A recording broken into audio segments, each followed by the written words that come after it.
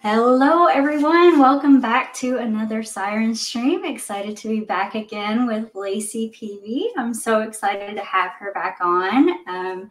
We are back for the second month in a row. It's crazy. I know we had like a 6-month break there, but we've got 2 in a row here where we talked about Carbon last month, did some design system work, and now we're going to be talking about MedusaJS today and do some e-commerce stuff. So I'm really excited about this too.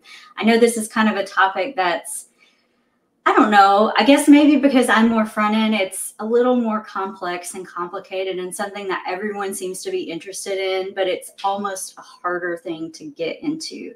And so I'm going to let you maybe just introduce what we're going to be talking about today, Lacey, and just kind of give an overview of where we're going to get started at. Sure. So MedusaJS, it is e-commerce. It's a backend that's built in Node.js. And I sort of came to it because I have a little coffee roasting business, right? And for a long time, I used Magento or Magento. People pronounce it different ways.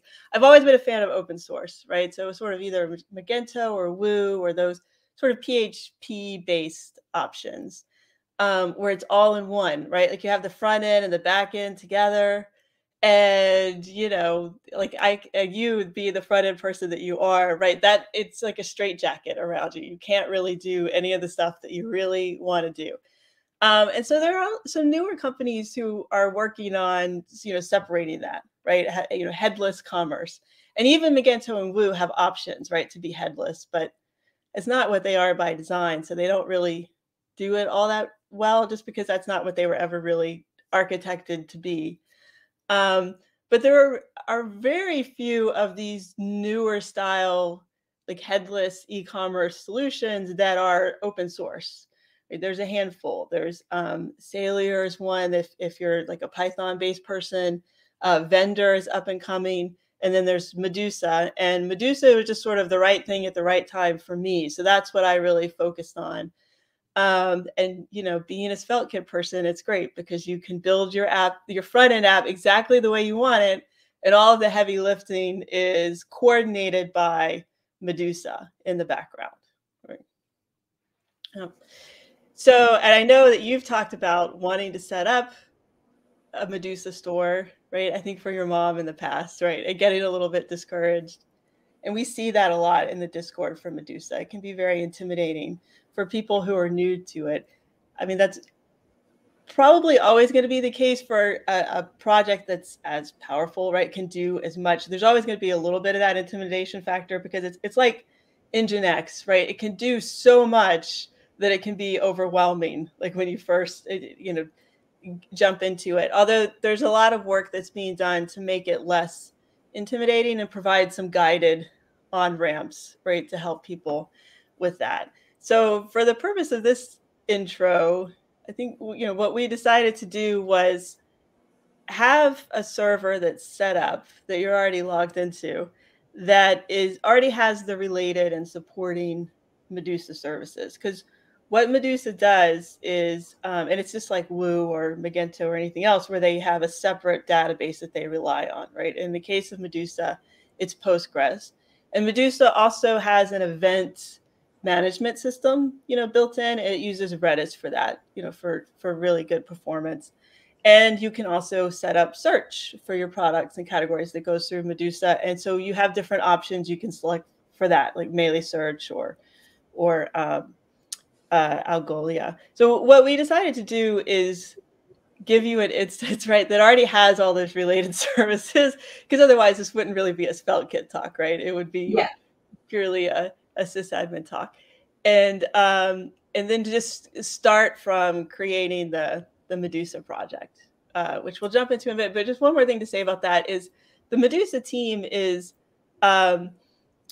working on making it more edge friendly, right? So, some people wanted to, like, I'm old school. I would just as soon have my server set up that I install all these related services and I can architect it the way I want, and that's fine.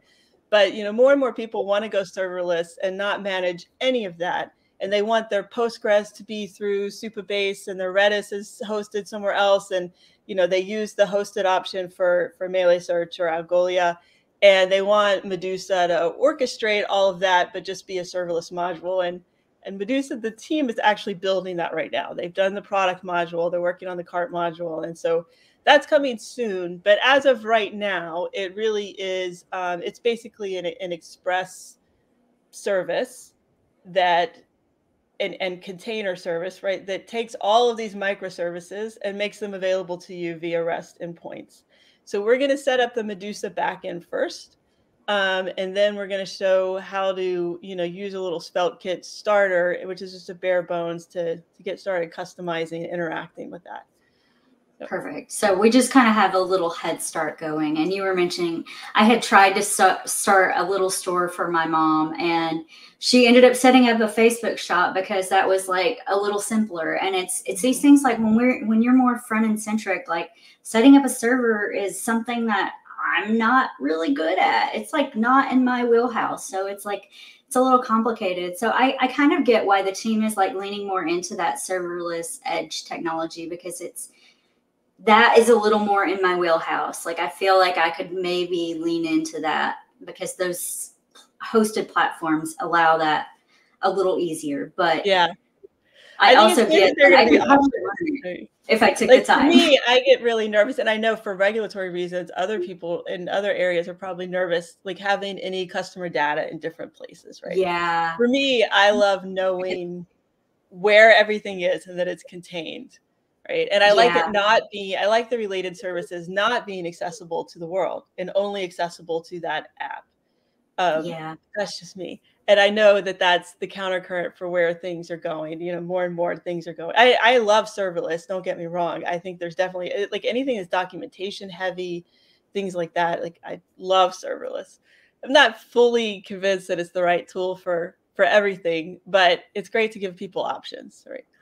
Yeah. And for e-commerce, I get like that's something that I think historically, especially, has been a server full platform. Mm-hmm. So I get that. All right. Are we ready to get started with our screen share? I think I'm ready. Are you ready?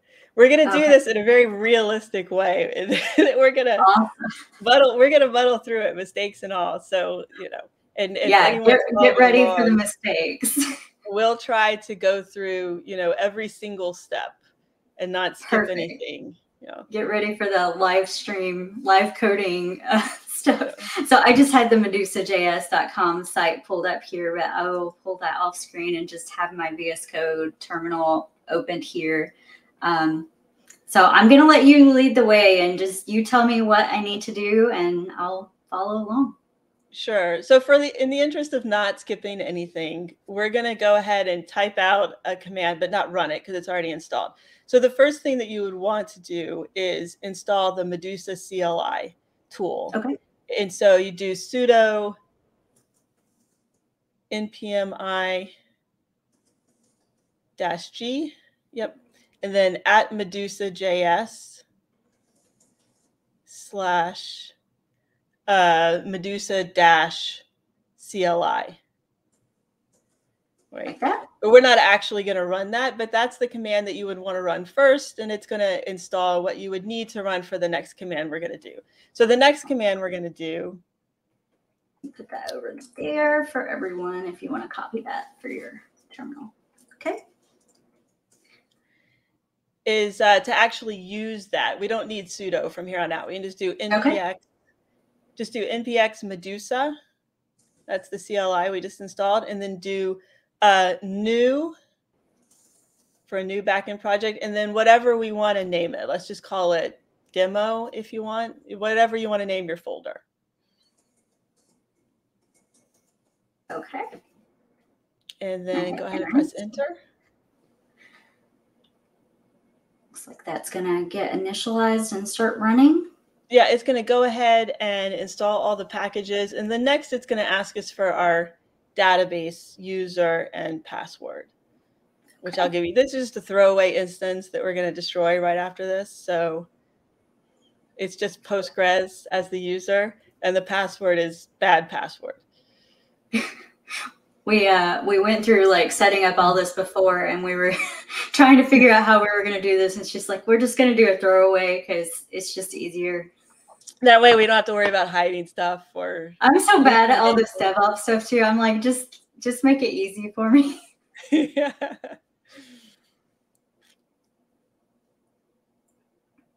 Of course, NPM is going to take like a minute to install everything. So yeah, it's going to download and install it all. Yeah. And for anyone curious, this is a T3 large instance. You could probably get away with a medium if this is on AWS. You can go a lot of different ways with how you architect Medusa, because it can scale from very small shops to very, very large. But until you do get really, really large, it's really economical just to put everything on a single EC2 instance. You can make an AMI backup of the whole thing and be up and running with copies like super easy. You can easily back it up to different regions if you do it that way. So it's just a nice, simple way. What's the difference between like a medium and a large size-wise? I don't remember offhand. I think a medium is like 2 cores, and a large you go up to 4. I probably have that wrong. There's a memory difference as well. They usually double memory each leg up. I don't know. I just sort of picked it at random. Are these credentials? Do I just continue here? So you want to change credentials. Okay. It's picking up your user credentials, I think, is what it's doing by default there, which is kind of handy. But okay, so change credentials, and then the DB user is Postgres, POSTGRES. And the password is bad password, just lowercase altogether. PASSWORD. And the port is default. You can just press enter. Okay. Yep. And enter. Yeah. Yeah, it's not open to the public. And do you have any information on like what pricing might be for those instances? Maybe around, if you have a reserved instance, I think it's around $20 a month for a large and around $40 a month for a extra large. It's based on memory. Yeah. I'm like wondering because I know like Shopify is like a big name in this industry too. And like you can pay Shopify to do a lot of this stuff for you too. And they host all this, right? But it's, I think, starts at $50 a month. I honestly have no idea. I didn't really look too close. I think Shopify is a great option for certain people. It's just if you're the kind of person who wants to build your storefront in SvelteKit, it's probably not the best solution. Yeah. Because I want to say, I looked into it for a client, and I want to say if to use Shopify in a headless way, you have to get a different plan that's like way more than, I don't even remember what it is, but it's not for small businesses. Yeah. It's more of an enterprise thing because it's just not really intended to be used in a headless way by mom and pop shops. It doesn't really account for the tech geeks out here who's like, yeah, it might not make sense to build my own storefront, but I want to build my own storefront. Like that's the whole point. Yeah, completely. Yeah. Just a note, because in the Medusa Discord, like you see all the questions, and so you know what some of the things are that trip people up. Make sure that whatever DB user you use here is a user that has permissions to create. It's because it's going to need to run the migrations, right, to set up your database. If you want to limit it, which is great from a security standpoint, because a lot of people want to set up a user that's specific to the application. It has very limited permissions. That's great, but you'll want to change those settings after you get everything set up. Don't set up that limited user first and try to use it here. You'll run into trouble. That's a great point. Like the roles and permissions in databases is something I always run into. So now we have our backend project folder set up. You could go ahead and CD into that folder and maybe open it up just so people can start to see what that project folder looks like.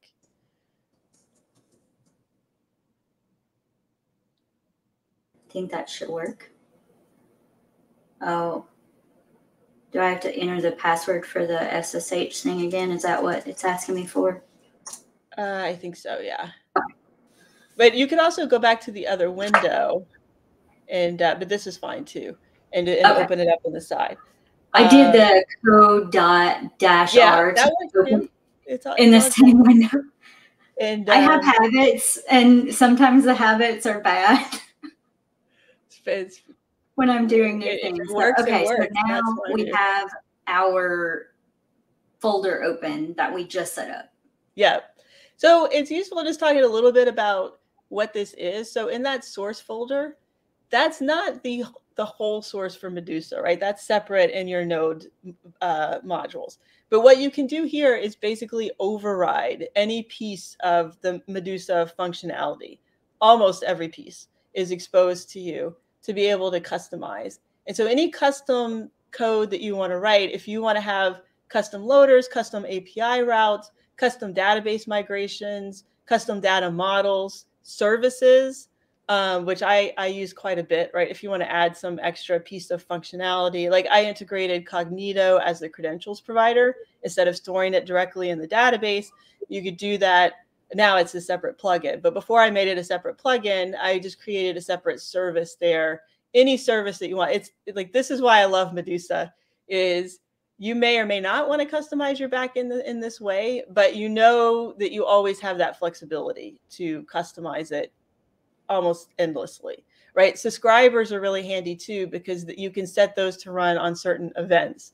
So if you want to send like custom drip campaigns, things like that, if you want to send a certain email if someone makes an order, a certain email for it, like you can set up, I mean, really, like your imagination is the only limit to what you want to do with this kind of platform. This is really nice that each one has a README too. So it like explains what each directory does. It's a really nice touch. And some examples. And the website too is really, really good. They have one person in particular on their team who focuses exclusively on the documentation. And like if you follow their GitHub and you get those notifications, she's just it's just constant, right? She's constantly updating. That's partly because the pace of change with the project is so fast, right? You have to keep it up to date. But also just as people ask questions over and over, they see that and they add more and more to the how-tos in the official. Like a lot of people will skip over the official documentation because they'll assume that it's bare bones, but it's really not. There's a lot of stuff in there. That's great. So the next thing that we are going to do here is we're going to go to our Medusa config and just make a few changes from the default. We're going to uncomment some stuff. So Redis by default is what it wants to use for the event manager. And if it doesn't have that, it'll do some sort of fake Redis, but it runs out of memory really, really quickly with the fake Redis. This is a server that we already installed Redis. If for anyone who wants help with that sort of stuff, if you go to pevey.com, pevey.com, the very first link is it's just a very boring step-by-step instructions on how to set up a lot of these related services: Postgres, Redis, Melee Search, etc. But so we already have it set up here. So we're going to scroll down to some of the places where it's commented out, like right here where it says const modules, and it has both of those places commented out: event bus and cache service. We're going to uncomment that. Well, and for some reason, VS Code doesn't want to uncomment it automatically. Interesting. I noticed earlier. And then also just slightly down from that where it says project config. And I think because it uses the like bulk comment rather than the just double slash. You would think it would know how to deal with those, right? Yeah. It's very odd. So where it says uncomment the following lines to enable Redis in that project config block. Yeah, go ahead and uncomment that one too. Okay, great. So this makes sure that it uses Redis. But let's also do one more thing while we're in here, and that is Medusa comes with a default admin dashboard that you can use. If you don't want the admin dashboard, you can use it just as completely headless. And you might want to do that in some production scenarios. I don't know. It's an option.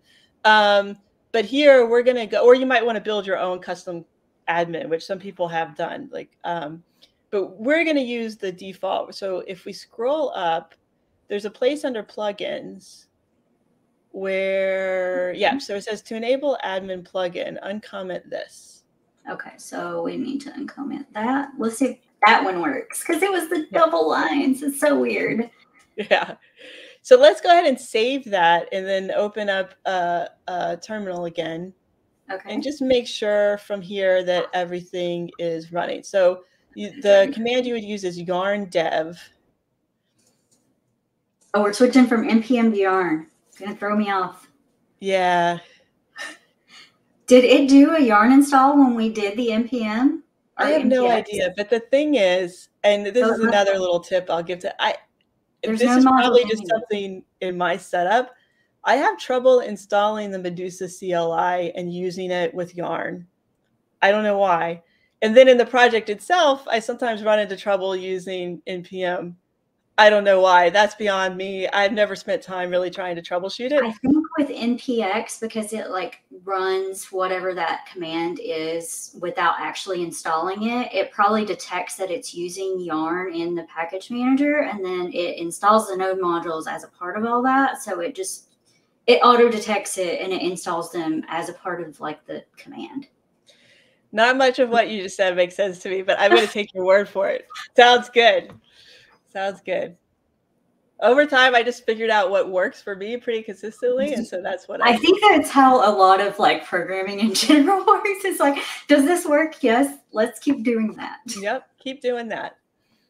There is actually, on that point, just a note, and I don't use it myself, but if for people who go to the documentation and read, they'll probably see this. There is another way to start a new Medusa project, and it's a relatively recent addition that the team made, and that's create Medusa app, I think is the name of it. So you can like npx create or npm create Medusa app. I don't know exactly. Like read, if you go to the how to get started, it'll walk you through that. I myself don't tend to do that because it also installs the default storefront starter, which is a Next.js app, which is just not for me. So yeah, that's the reason I don't go that route. But it's an option for anyone who's watching. Okay, cool. Yep. So that is very strange actually, because it is package lock, so it would be using npm. So I don't know how it detected yarn there, because it would have a yarn lock file if it was yarn. So don't mind anything I just said. I have no idea. So it was just npm who installed all the packages. It created the package lock, and now if we did yarn install, it would create our yarn lock. It would get a yarn lock file. Yeah. So here, just so people see, when we created it, when we started it via the terminal, it's giving us a few warnings because Medusa is building blocks, right? And it gives you a lot of choice. It doesn't force you to use any particular thing. So it's saying you don't have a notification provider installed. So that would be like SendGrid is probably the most popular one. You can use Postmark, Resend. I use SES, AWS. It's easiest for me because it used to be it was essentially free because you had something like 60,000 free emails a month, but that's going away soon. But it's still by far the cheapest option. Resend is a really nice one because you can use React email templates. But it's similar with tax providers and the search engine. We have the search engine itself installed on this machine, but to actually use it in our project, we would need to install the Medusa, Melee Search plugin and just set up the configuration options so that it can connect with the search provider on this machine. For our purposes, I don't think we want to go through that. We know that everything is up and running. So what I would do here is just Control-C out of that because we know that it's good. We don't need this 9,000 port server. We can just... Well, we could do one more thing while we're here, actually. And that's go ahead and set up our port forwarding so that you're able to access it just fine. Okay. So if you go up to the terminal where it says terminal problems, output, ... If you click on the ... the next option should be like ports. Yeah. So click on ports. Oh. And forward a port.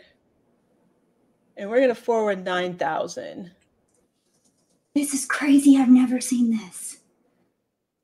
Veep does it for you automatically, so you don't really need it that much because it'll just say like it's already forwarded it for you. And you just click on it's 5173, you're good. This does the same thing if you have a project that doesn't do it automatically. Oh, okay. So if you do enter, it should default to localhost. Yeah. So now if you click on localhost, it'll tell you something like can't get, but that's fine. Like I would go ahead and click control click. You control click on it. Yeah, I did. It just opened it in a window. Got you. That you're not sharing. So it probably says something like cannot get, right? Because that first top level directory, it's not a route. The way that Medusa works is it has two sets of API routes, and one of them is under the store directory and one of them's under the admin directory, right? So if you just go to the top one, it'll do that. But if you went to say like /store/products in your browser, like after the 9,000, if you did /store/products, I think this is right from memory.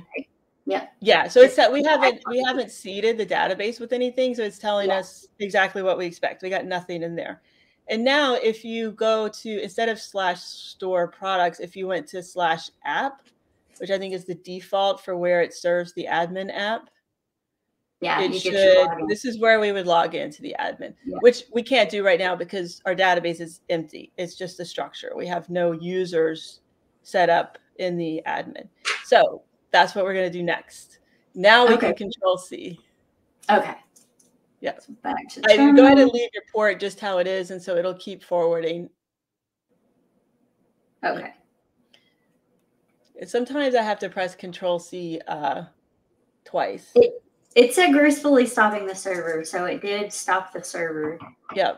But now does it give you gibberish when you type? Try typing something. Nope. Nope. That's just my gibberish. Good stuff. Good stuff. So the next thing we want to do is we're going to seed it with some default. If like on the far right in your data structure, your folder structure, if you go to that data directory, the very far right in your folders, you see the seed JSON. So what we're basically, it gives you that as the project. If you're not going to use it, you can just delete it. But here we're going to use it to go ahead and set up our database using the Medusa CLI. So if we do npx Medusa and then seed -f. -f. It's a space. So it's a command flag. So seed space -f. Yeah. And then space.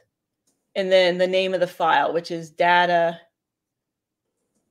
Does it need a path? /seed.json.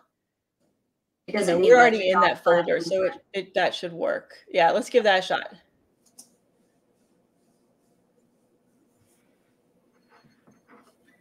So this is just kind of initializing the database with some data up front that they've provided in like a JSON blob, basically. Exactly. Just to give us some starter products.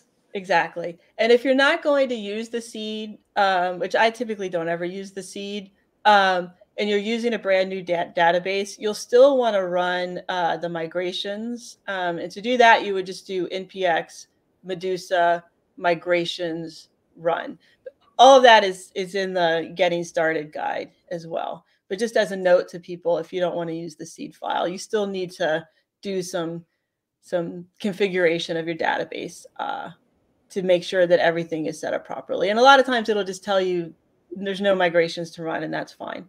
But anytime you start a new project or update to a new version of Medusa, you generally want to do that to make sure that there's, and sometimes when you install a plugin, it has migrations that you need to run. So it's a good idea to do that. So we are seated. And there's one more thing that we want to do in the config. So if you open up that Medusa config file that we were in earlier, there's a place where it says admin cores and store cores. There we go. It's like the middle of that screen, right? So we're going to do a couple of things. This first one I'm not sure is necessary, but on admin cores, after that localhost 7001, at the end, right before the closing quotes, do a comma, and then http:// localhost 9000. I don't think this is necessary really, since the app itself is being served on 9000. It's not really cross origin, but I always put it just in case. The second one we definitely need under store cores. We want to do a comma, and we're going to add http localhost 5173 for our SvelteKit app, right? Because by default, it's set up for 8,000, a storefront app at 8,000. Oh, okay, yeah. You can either change the port your SvelteKit app is using by default, or you can just add it here, which is the route I prefer. Yeah. So now you can like save that one again.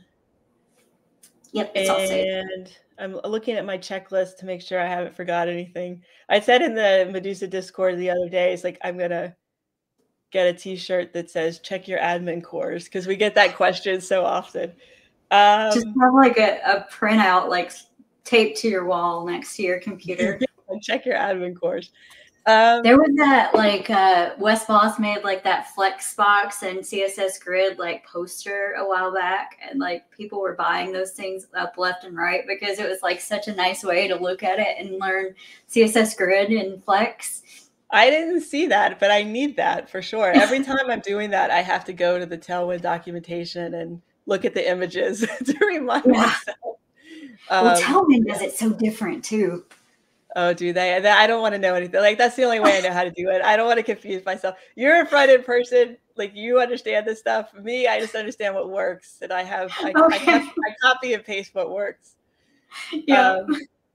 So I think now we've made all the customizations that we're going to make for our purposes to the backend. We have it seeded. We have everything configured. So we can get it running and then open up a new terminal and focus on our storefront app. We just want this running in a different terminal in the background. Okay. So the server does need to be running? Yeah. So you'll just want to do yarn dev one more time. Make sure everything's working with the new settings. Okay. And then we'll just leave that running on port 9000. Cool. The first time you enable admin, by the way, it will take quite a while. I think we already did that once, but it will take quite a while because it will build it. Info processing. Okay, yeah, great. So it's up and running. This is just the normal output that it does to the console every time it does something, and it's processing things from the migrations that we just ran.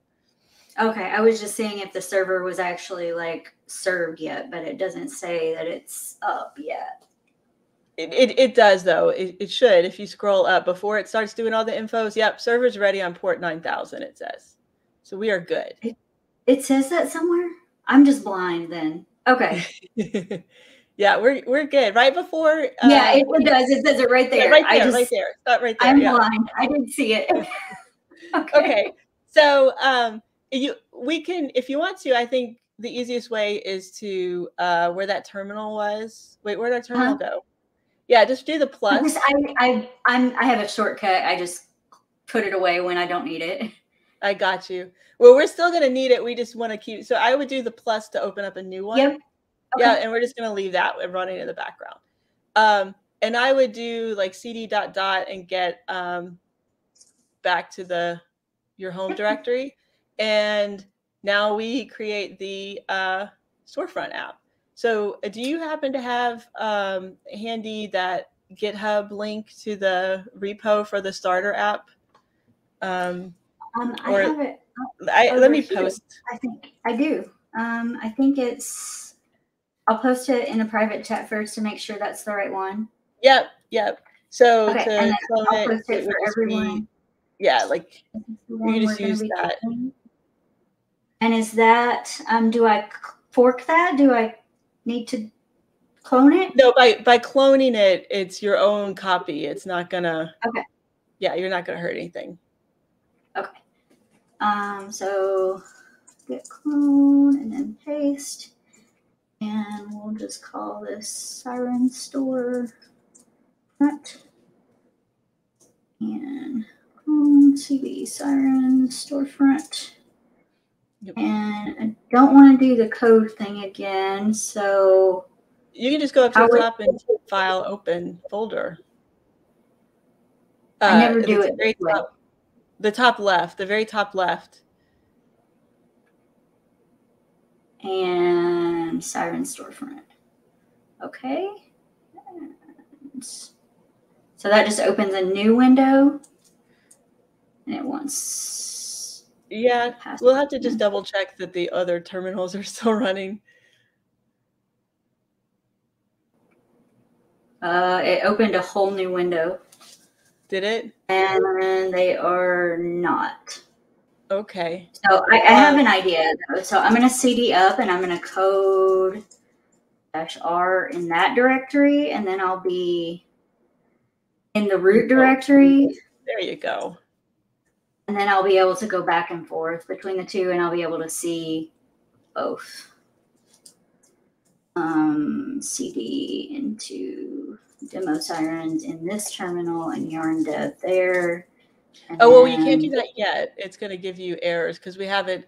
We need to rename the env file from env example to env. In the demo. No, backend. Never mind. Yeah. Just kidding. Sorry, I was just trying to rerun the server that we were just running, and then I'm going to create a new terminal and go back into. Actually, I'm already there. So now CD into Sirens storefront, and this one will be just for the other directory. So now we're in our SvelteKit storefront in this terminal, if that makes sense. Sorry to confuse everyone. This is kind of like working out of a monorepo, which I'm like a little familiar with, so it's a little complicated, but we'll get there. So we're in the storefront. So in the storefront folder in your browser on the right, you'll want to find the env.example file and just rename it to .env. Okay. In the storefront? Oh, right there. Just rename it to .env. Yeah, so that it picks it up as your actual env. I think all the defaults will work for us fine. Okay. Backend is fine. This is fine. Yeah, I think all this is fine. Cool. To get started. And yeah, I guess moment of truth. Now let's yarn dev and see if it actually works. It runs yarn on the SvelteKit app too? Yeah, I tend to default to yarn. Okay. With Medusa plugin development, if anyone gets like really into it and goes that far. Probably need the yarn install in here because there's no. Oh, right. We forgot the most important part. There's no lock file either. Maybe that's not a problem, but no, I default to PNPM. I love PNPM. I've tried to use it, and I just always seem to run into troubles with it. Maybe eventually. Oh, really? With Medusa, you have to do a lot of linking because it doesn't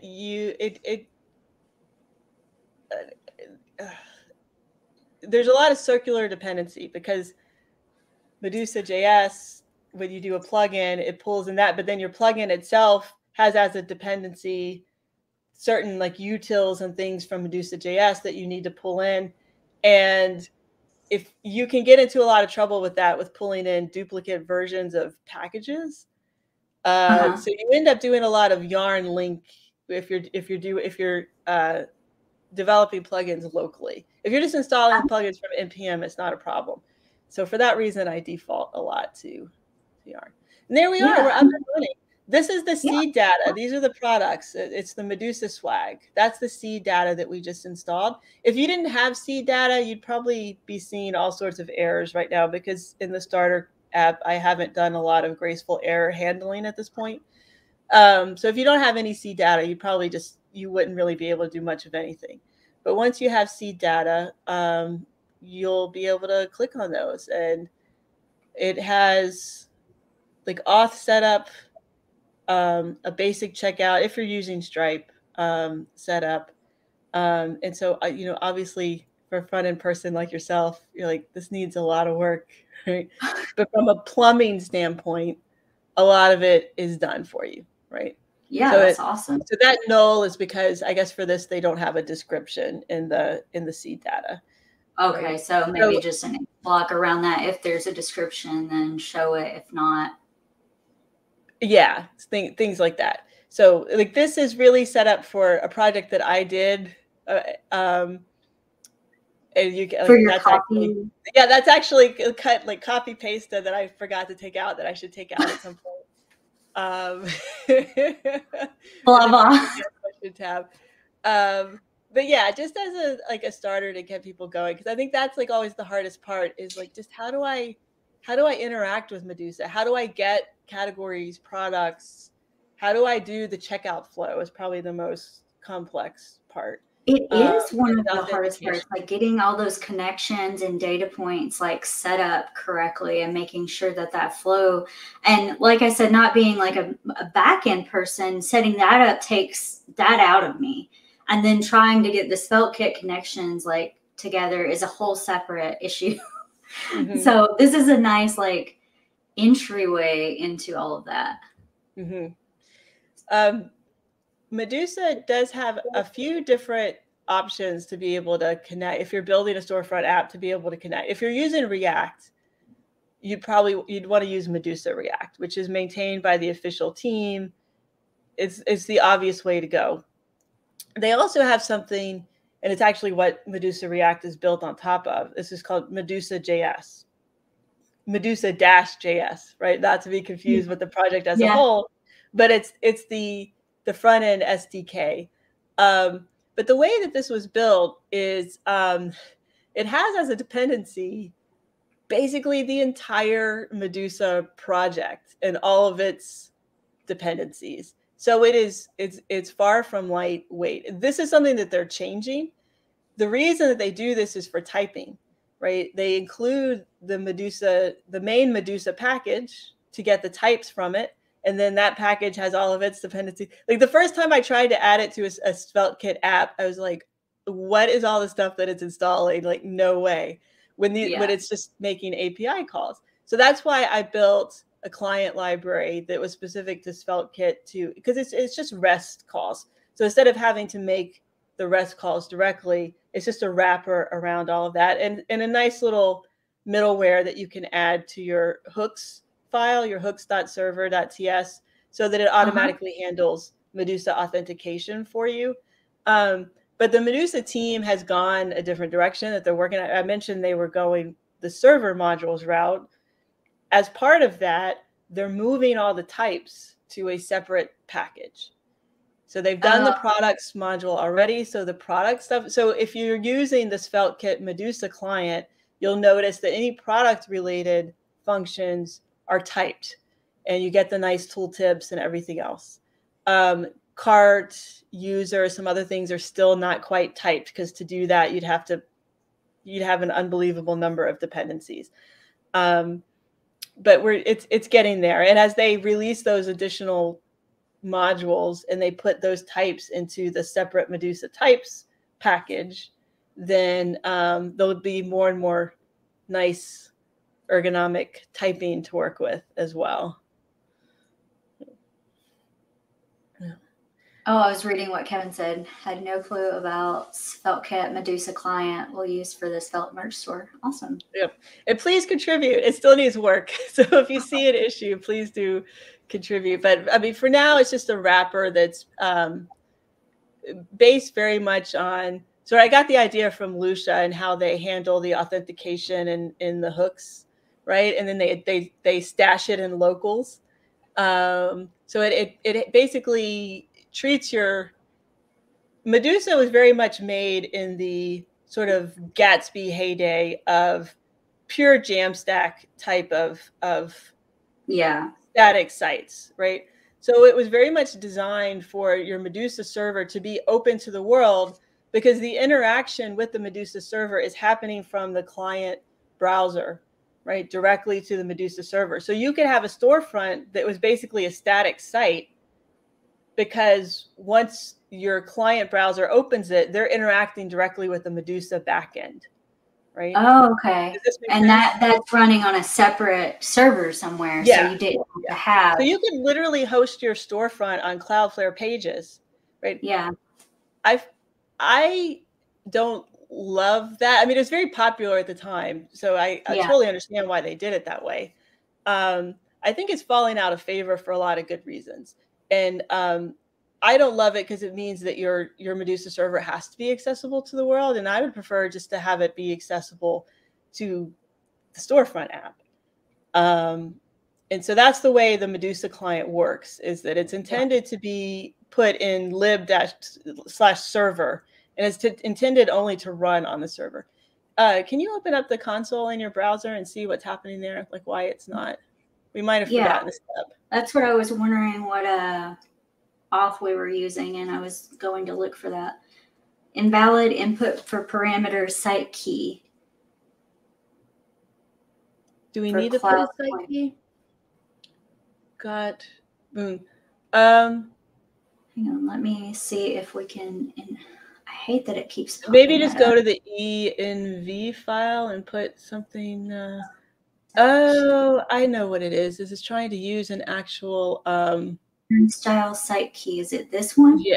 And it's the env file.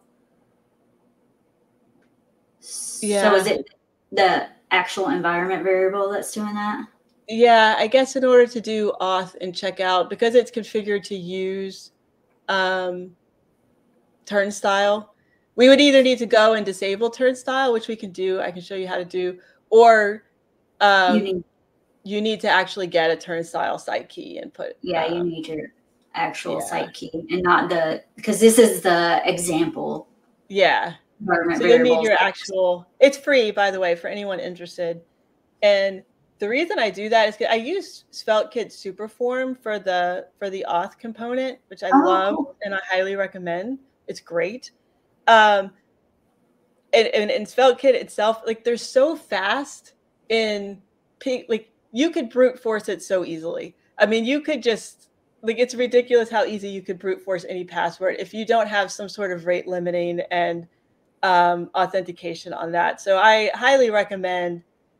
Two different ways you could go: either disable the turnstile or reCAPTCHA if you want to use that instead, or just go to Cloudflare and sign up. You can really easily get the site key because I really think you need it. Like it's too fast. In the old days when it was like you log in and it's a spinning circle for a while, it's harder to brute force. But when it's basically instant, yeah, you really need some kind of protection there. So it's just SvelteKit turnstile is like the package. I'm just trying to see like what's going on under the hood here.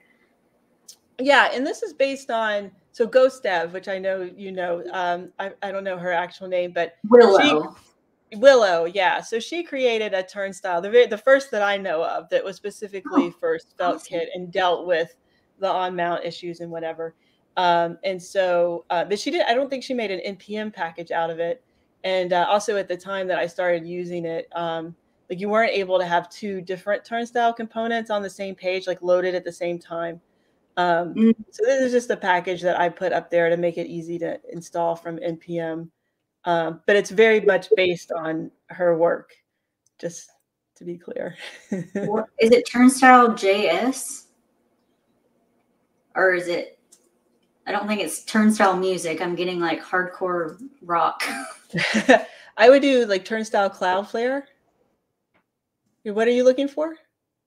I'm just looking for the website so I can. Oh yeah, there you go. And I was getting like rock music. Yeah. Not what I'm looking for. Thank you, Google. Yep. Here we go. If you sign up for Cloudflare, it's one of the options on the left-hand side of your dashboard. So you just, the link you would go to is, it's the second section. So on your dashboard, you'll have websites, blah, blah, blah, domains, and then right under that, turnstile. And then you can just add a site. It's totally free. Oh, you mean after you get in, and so it's not like this docs page. It's the actual like once you sign up for Cloudflare in your dashboard. Mm-hmm. Gotcha. Yep. This might be a better link too. My customers on the site where I'm currently using it skew on the older side, and not very technology loving and friendly. And when I used reCAPTCHA, when I had the Magento site, it was integrated well with reCAPTCHA.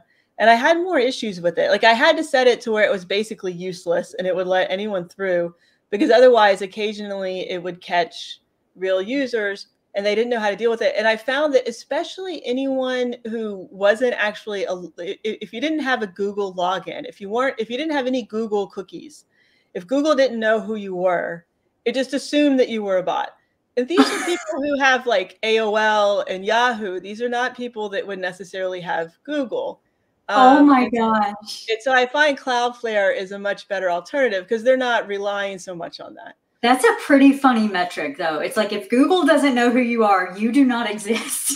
I mean, this is, I could be wrong. This was my personal experience with it, is that the people who always had issue with it were the people who had non-Google email addresses. Oh, that's hilarious. Oh, but yeah, that is a pain. And I could see how that would be problematic. And I don't know how I feel about reCAPTCHA. I've never really used Cloudflare for much, but I'll have to try out Turnstile. That's nice. I just tried out OctaKit authentication from GitHub. I haven't heard it. Which I mean wouldn't work for like something like this, but I was looking for like documentation site for like the design system I'm working on. So I was trying to look for something that worked well with GitHub. I'm obviously not going to put GitHub authentication on an e-commerce store, but OctaKit was kind of cool. An alternative, because I know sometimes as developers, we don't always have the final say. And so, you know, a business person might say, absolutely, you are not going to put that Turnstile or reCAPTCHA. It's not going to happen. So an alternative, and I hate to be like a Cloudflare fangirl, but the alternative is to use their WAF, right, and put rate limiting on the form submissions. Okay. So there's no Turnstile or reCAPTCHA. It's not perfect, but at least it's some protection. I mean, the problem is any scammer or hacker who knows kind of what they're doing, which is not all of them, but you know, they're going to rotate through different APs, and it's going to be really easy to counteract that. So it came up and it asked me if I wanted to install the Svelte for VS Code extension on this server, and I said no because it's your server, and I didn't want to do that. But now we have no syntax highlight. Oh no! In the Svelte file, so I apologize. It's like the old caveman days. It's like old school. Yeah. But yeah. I was just going to take a look and see, like, this is the server file. So this is where Turnstile is getting set up on the server and being loaded in. You've got your form actions, and then this is where the page is actually being. So the very first if statement, it basically says, if you get down to the actual template, it'll say, if there's no token, which the token gets filled by the Turnstile callback. So if there's no token generated yet, it just waits for that token. It won't do anything else. Awesome. Right. So that's why it wasn't doing anything, is because it couldn't load Turnstile because it didn't have a site key, but it also couldn't do anything else because it had no token loaded. And that's there because you don't want them to, if they're super fast, you don't want them to be able to hit submit before there's a token, because the next thing you're going to do in the form action is validate that it's a good token. So for your speed demons, that just helps to make sure that, you know, they're not getting errors because the token just hasn't been loaded yet. Yeah. And then you've got, this is a reset form with progressive enhancement with the reset enhance action. Just looking to see if there was another form in here. Is there like a password form somewhere? Yeah, so it's all the auth related stuff is in that one component. Create an account, register. There's the register form. So that would go to the register action. There's register. Just kind of trying to show everyone how all this kind of goes together, like the back server side to the front end side. Superforms is so nice because it gives you nice validation, client side and server side, without a lot of boilerplate repetitive stuff. If you in your folder browser open up that lib directory on the right hand side, what did I name it? Are we in the right? So storefront.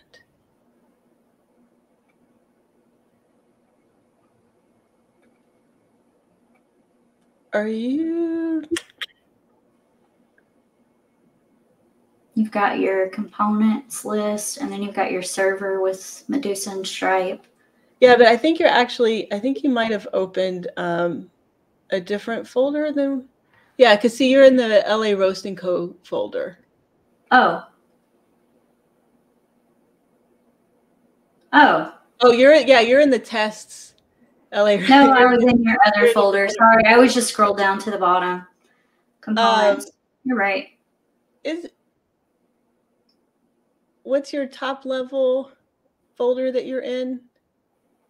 Now I'm in the Sirens storefront. Okay, folder. yeah, now you're in the right one. So in that lib folder, there should be, I think I called it validators.ts under the, not server, yeah, validators, the very last one. Yeah, right there. So that's where I put all the stuff that Superforms uses. Oh, okay. Right now, I've only used Superforms for the auth component, kind of intentionally, because the other forms show how to do it the SvelteKit way, and then the auth component shows how to do it the Superforms way, and you can kind of choose which. Oh, I see. I was looking. I was just looking at your other code. I'm sorry. Because we've got that big list of directories. I was in the wrong directory. Yeah, that's fine. It's totally. I mean, there's nothing super secret there. There's no worries. Okay, so there's the register action. I actually left those folders in there stashed away in case we ran into some issue and needed some examples to go by. Yeah. Yeah. Register form. There's lots of register here. It's so weird seeing it without the syntax highlighting. I think another useful thing to show, we have like, what, 2 minutes left, is the hooks file. Okay. Because there's a couple of things that I think are worth seeing there. One is, you know, I wanted to have like some default security related stuff to go by. And so this shows a couple of things. One is, this is where that first line where it says await Medusa handle request, that's using that middleware that's in that Medusa client library. And what that's doing is on every request, it's going to check to see, is this person logged in? Do they have a session cookie? And then they're going to check Medusa and say, is it valid? If not, they're going to unset it and handle all of that. All that's handled for you there by attaching this to your hooks file. Okay. So that's an important piece of it. And then the other thing I wanted to mention is kind of the default headers that are shown down there, the response header. Those are all security related headers. Depending on how you have it deployed, you might have to comment some of these out or change these. If you have something. Another question I had is, how are you deploying this? Are you on that same instance on AWS, so a server, node server? Yeah, there are two ways that you could go about it. I'm currently using a Cloudflare tunnel, but I also, if you go to that pv.com tutorial type walkthrough, it shows two different ways: putting it behind Nginx or putting it behind Cloudflare. It's a node app, right? The storefront and the backend. So you need some sort of reverse proxy, and there just are tons of choices. There are people who use PM2 to run the backend. I'm not really familiar with PM2, so I can't answer any questions about that. Some people deploy using Coolify. It's one that I keep meaning to look into more. There are a lot of people who in the Medusa community that just really swear by Coolify and love it. I tend to use. Go ahead.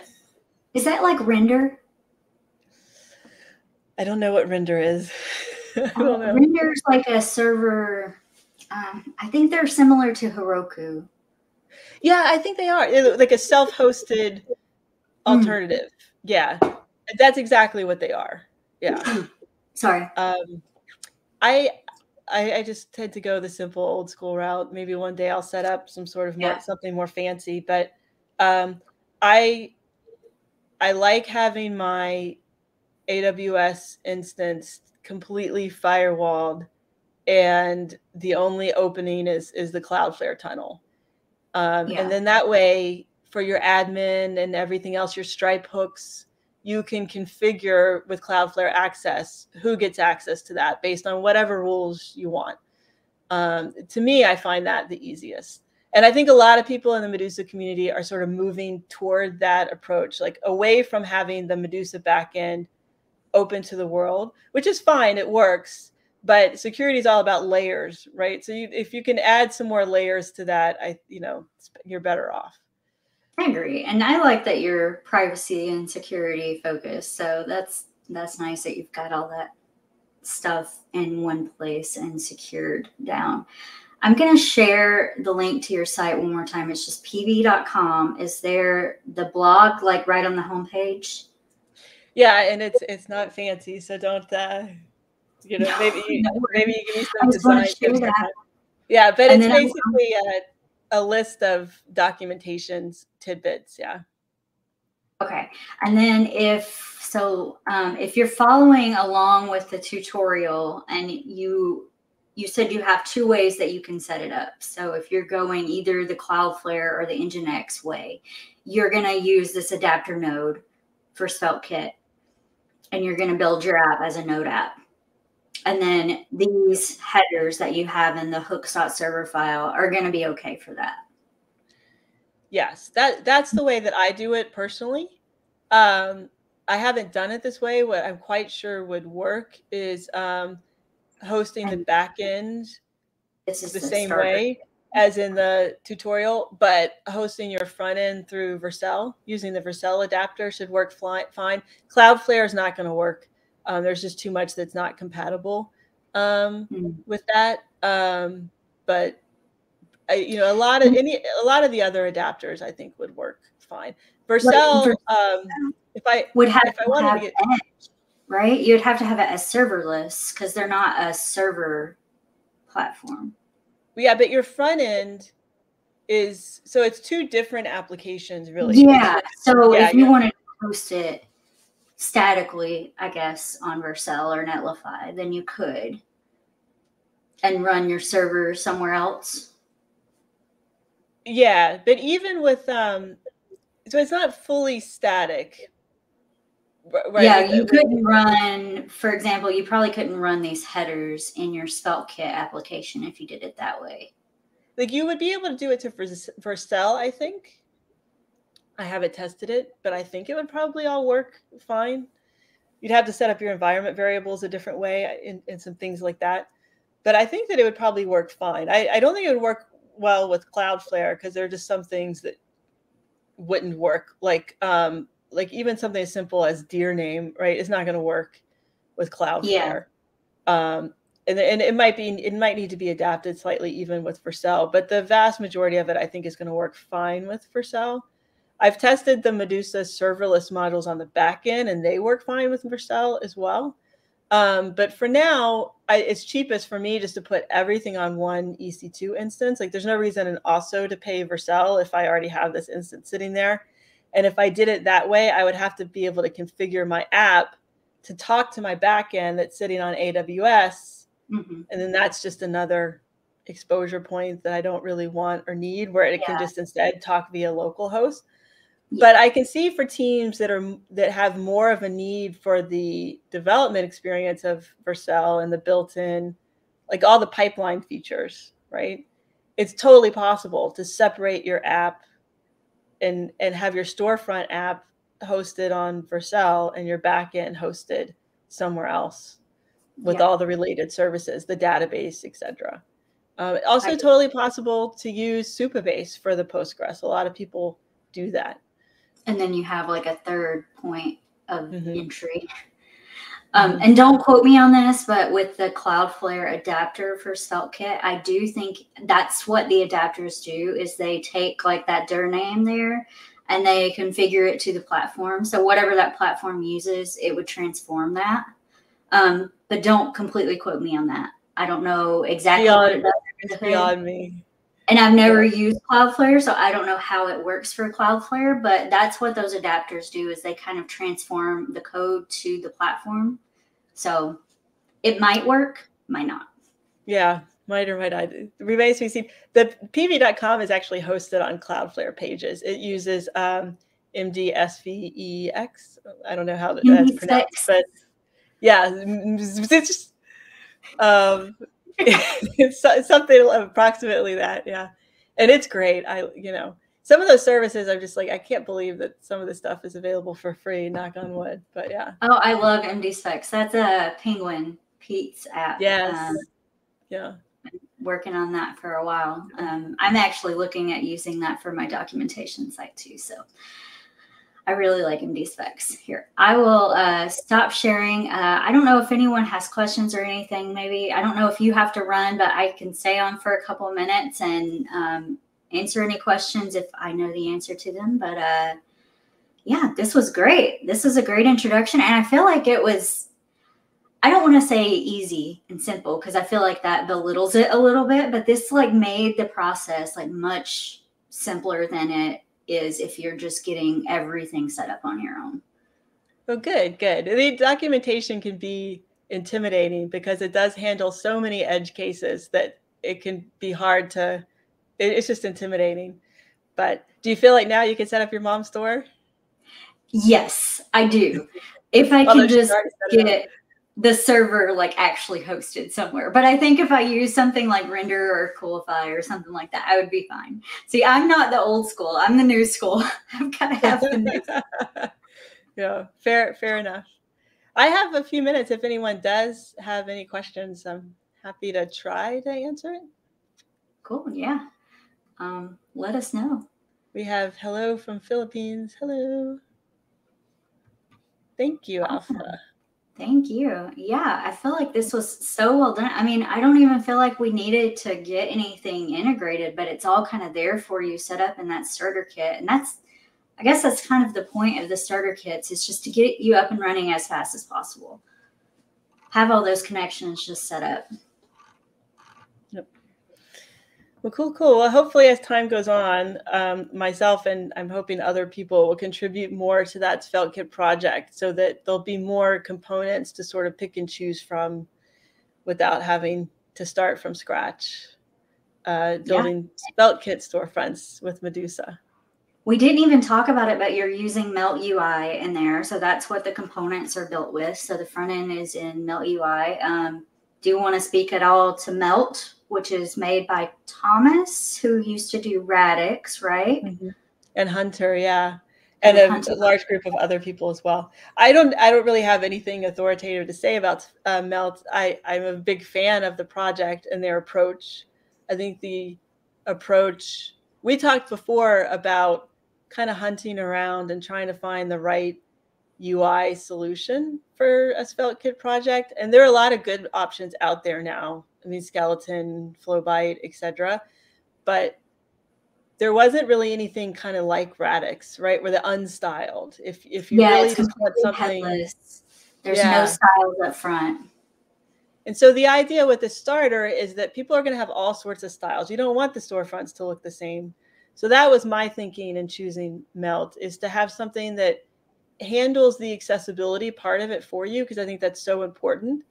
So that's handled by default, but it doesn't, hamstring anyone into a certain style.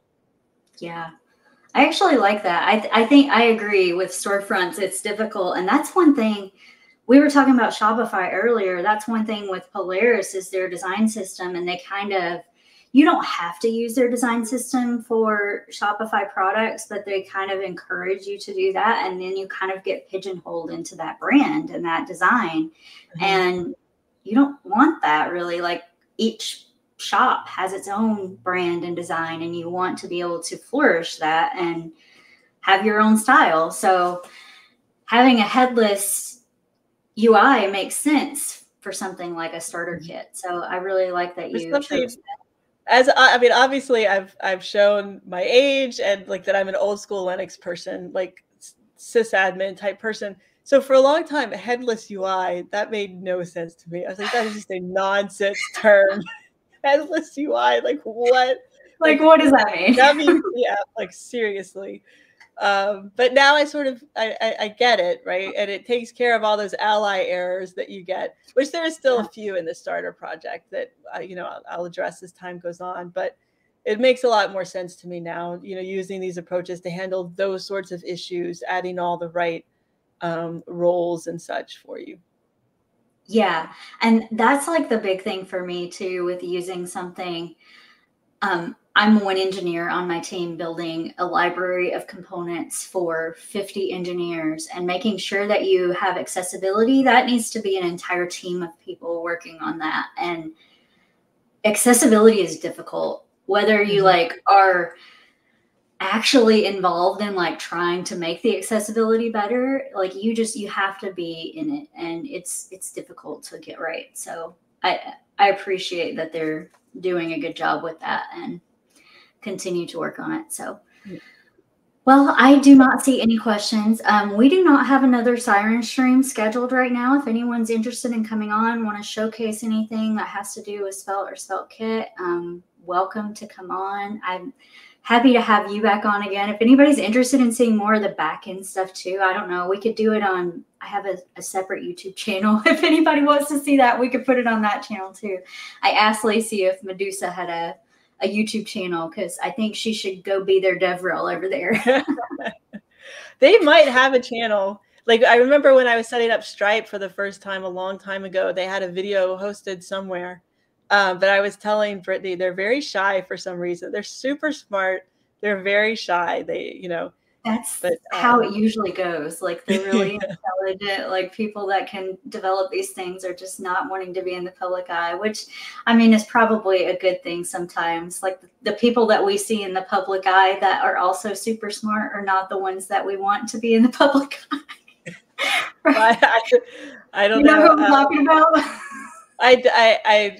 I'm sure I'm not as connected in that world as you are, so I'm not really sure. But I do encourage them, and I think maybe they will start soon. They're also just super busy right now with kind of this massive architectural change that they're working on. So I think it's a natural, and I fall into this trap too sometimes to think, it's like, yeah, I'll do it after I finish this thing.